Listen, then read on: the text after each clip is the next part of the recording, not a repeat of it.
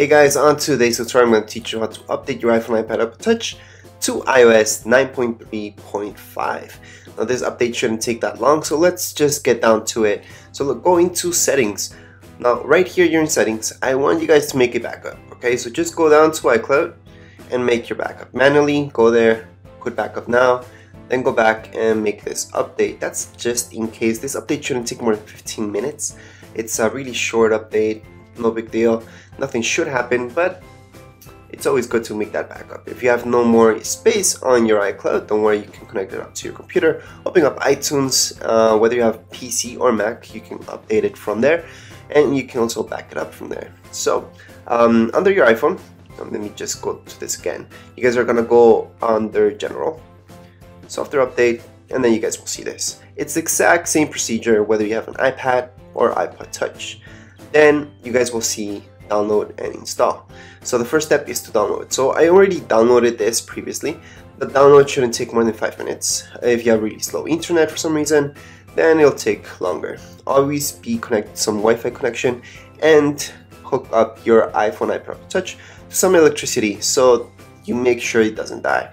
Now this will not let you make the update unless you have 50% off your battery, okay? And that's good, because if it dies through, then you're gonna have to restore your iPhone, iPod Touch, and that's why I'm telling you guys to make that backup.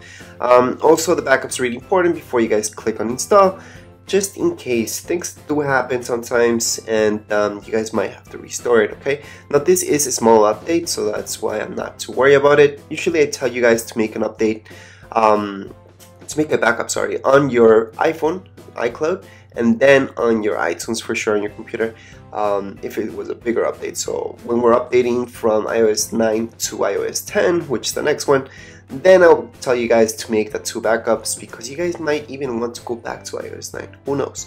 Anyways, for now we're gonna just press install. It's gonna ask us for our password if you have one, and then you just have to tap on agree. Once you tap on agree, agree again. This shouldn't take that long. Anyways, this will be a black screen in a minute, then you will see a loading bar. Once that loading bar is done, again, shouldn't take more than 10 minutes or 15 depending on your speed and which iPhone you got. Once that's done, then it's just gonna ask you for your password and you're done. That's it for the update. It's really fast, really easy.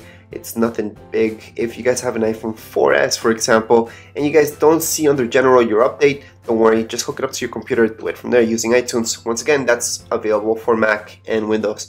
That's it for this video tutorial. If you guys have any questions, comments, you can write them down below in the comments area, and don't forget to subscribe and rate. Thank you.